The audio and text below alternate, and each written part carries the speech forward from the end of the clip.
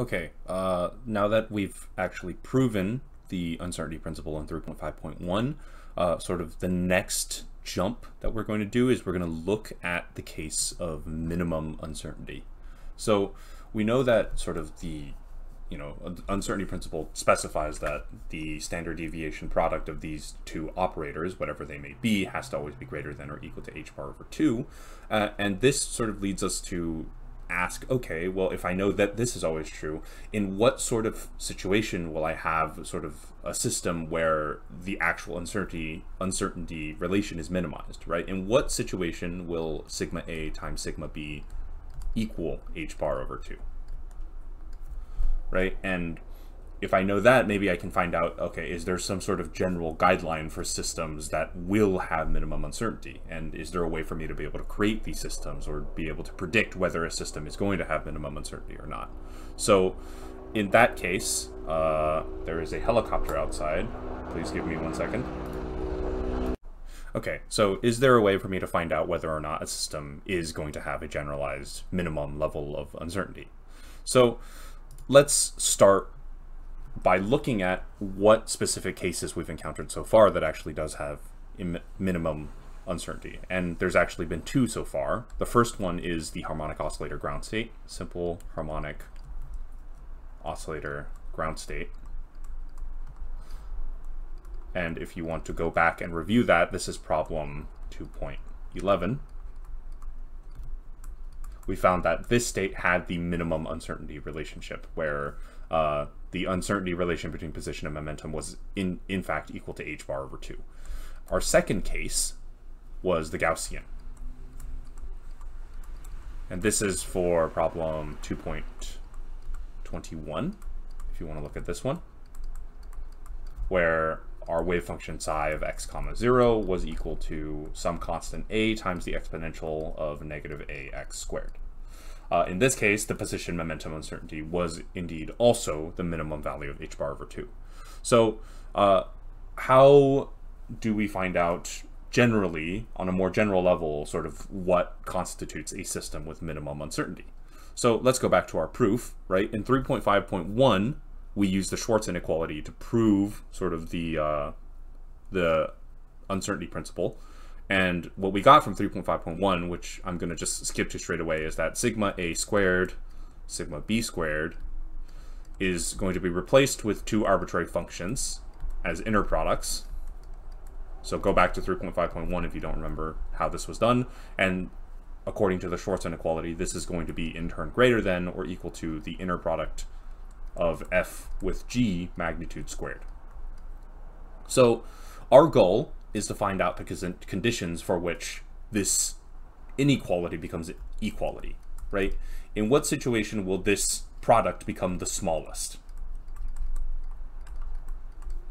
And immediately I can tell you, okay, well, one way for this expression to equal is if I just replaced one of these f or g functions as a constant multiplied by the other function. So let's suppose that g equals some constant c multiplied by f. In that case, this becomes an equality, right? This becomes f, and then inner product of cf, and this is going to be greater than or equal, in this case straight up just equal to the inner product of f with cf squared. The c is going to move out because it's a constant, so it's going to become magnitude c squared, and then the inner product of f with itself squared, which is exactly what this term equals, right?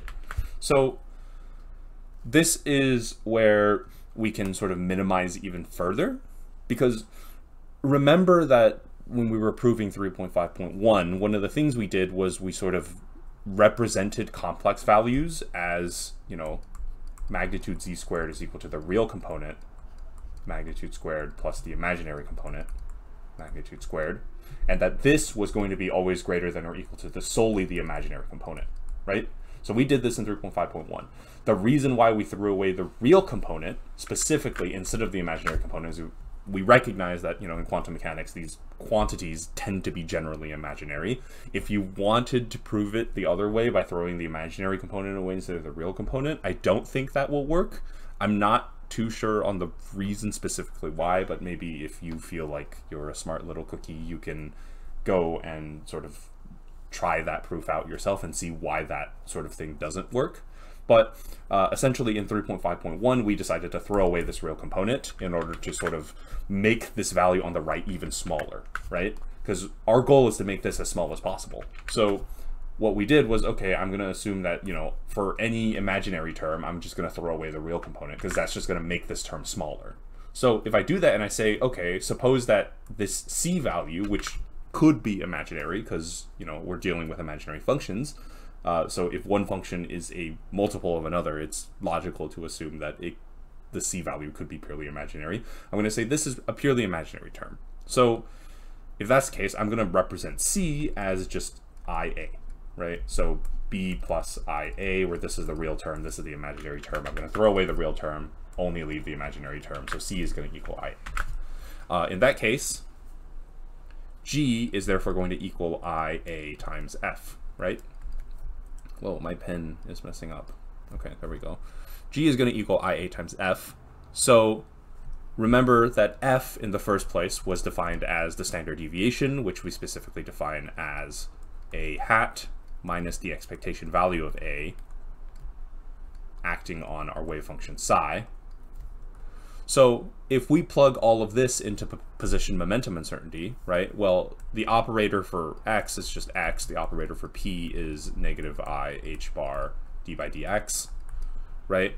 So in that case, f is going to equal negative I h bar d by dx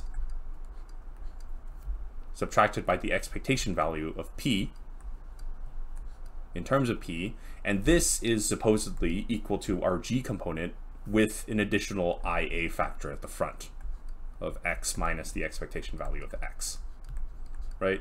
So basically this is equal to this f term is equal to this, where f is related to the p operator, and this is in turn equal to the x operator version, which is defined as g, which is equal to IA times f, right?